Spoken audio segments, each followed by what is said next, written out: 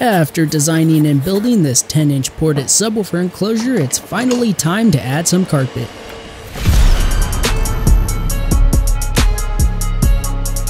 This time around, I will be using the simple method of sub-box carpeting, which will have seams on the side when finished. Now, there is another method of carpeting that will hide the seams, but this requires the enclosure to be built in a certain way where the side panels are recessed into the box.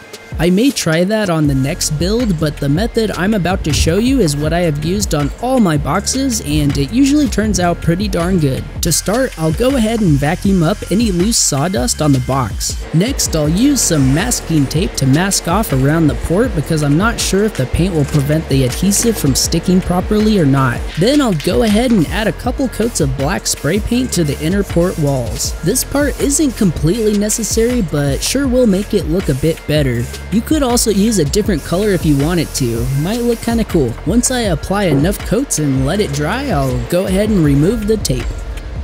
I'll grab my roll of carpet that is specifically made for wrapping speaker enclosures, and typically you will find this in either black or gray, but they also make it in other colors as well. This carpet has two different sides. The inner side is the part that will be glued to the box. This has more of a faded appearance and is rougher to the touch. The outside is a bit darker in color and feels more furry. I'll roll the carpet out over the table and place the sub box in the middle and fold the carpet all the way around the box until it overlaps with itself. Seeing that there is more than enough carpet for the sides, I'll go ahead and cut the roll off with a pair of scissors, making sure that there is enough overlap.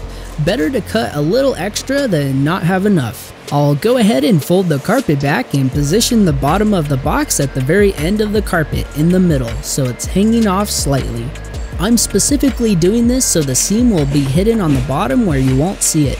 For the glue, I'll be using 3M Super 77 multi-purpose spray adhesive, and this stuff works amazing. One can should be more than enough to cover this particular box. Shake it up and spray a liberal amount on the back of the box and on the part of the carpet that it will attach to. It's a good idea to use a lot of adhesive, but try not to spray way too much in one area on the carpet because it can bleed through. Let it dry for a minute or two until it's nice and sticky but no longer wet. Roll the box onto the glue so it sticks together, then roll it over once more and press the carpet on the box firmly with your hand. Make sure there are no wrinkles, then roll it back over. Do the same thing with the top of the box, and when you roll it onto the glue, make sure the carpet wraps tightly around the edge so there's no slack. Next, I'll basically do the same thing with the front, but I'll try to avoid getting glue in the freshly painted port as much as possible. Again, I'll pull the carpet tight around the edge when sticking it together and smooth out any wrinkles with my hand. Next, I'll roll the box over so the bottom is facing up and spray a little bit of adhesive on the box only for now. Lay the short side of the carpet down, making sure it is tight around the edge, and smooth it out over the box. Then in the same way, lay the longer portion over the shorter end so that it's overlapping and sticking to the box. Grab a fresh razor blade and cut firmly straight across the bottom along where both parts of the carpet meet. Unfortunately, part of the bottom piece didn't cut all the way through, so I had to recut it, being very careful to make sure things are lining up. Once it's cut all the way through, I'll remove the loose bottom piece and then pull both ends back up. I'll then apply plenty of adhesive on the box and on each side of the carpet, being careful not to get any on the outer parts. Once tacky, I'll stick it together and the ends should line up perfectly. Then I'll just press it on firmly. Next, I'll grab a new razor blade and, starting at the edge of the corner, I'll cut the carpet from the inside straight out. I'll do this for all 4 corners, creating 5 carpet flaps that look like this.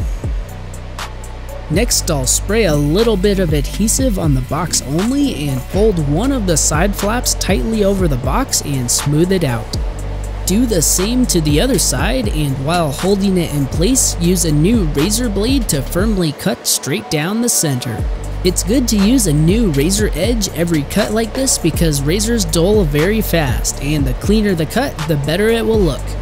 Then I'll pull back the flaps and remove the loose pieces. I'll apply a lot of adhesive to the box and the 2 side flaps only, then stick them to the box so the ends line up like before.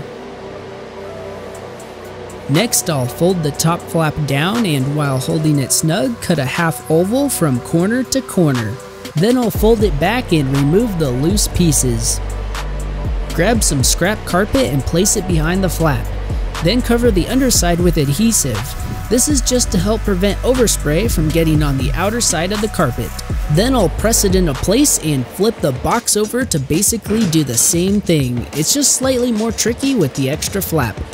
Just make sure to cut a large enough half oval to cover the entire missing spot.